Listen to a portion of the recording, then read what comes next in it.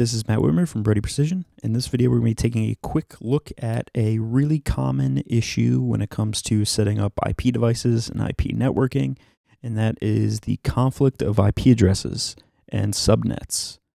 So I think it's really intuitive to know that you can't have multiple devices on the same network with overlapping IP addresses.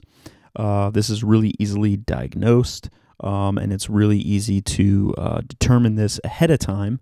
You can ping an IP address. You can open up that IP address in a browser when you're connected to the network and see if a device is living on that IP address before you plug your device in using that IP address. Where this gets really really complicated and less intuitive is when you start using VPNs.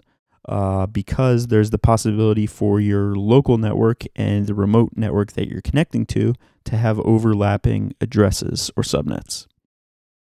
The reason this is sort of unintuitive is because when you're setting up that remote device or network, in our case it's typically a job site, you're not thinking about the IP addresses of the devices that are going to be connecting to that network potentially in the future. One of the nice things that we really like about the Tozzybox product is that it'll warn or alert you when you go to connect to a site, and it determines that your local network and that remote network have overlaps of any kind. So visually, what we're talking about here is I've got my laptop here, say at home, and I've got sort of the typical home network IP address scheme, which is this 1.1 subnet. And I'm connecting with my key here to my lock at the site, and that's also using the sort of typical 192.168.1 subnet with a JACE underneath. When I go to connect to that JACE from Workbench on this laptop, my computer has a decision to make. Does it go through the Tozzybox connection to connect to that JACE? Or does it go through my local network, which also meets the criteria for that IP address?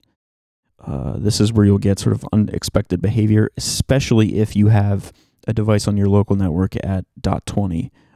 Your computer doesn't know what to do, and sometimes, it'll go one place, and then other times it'll go to the other. So an easy way to get around this and solve this problem is think ahead, number one. And number two, use the default IP addressing schemes that are built into a Tozzybox lock out of the box. These are pseudo-random, and they've sort of taken this overlap concept into consideration when they were setting up the product, so that your likelihood of running into overlapping remote networks and local networks is much, much lower.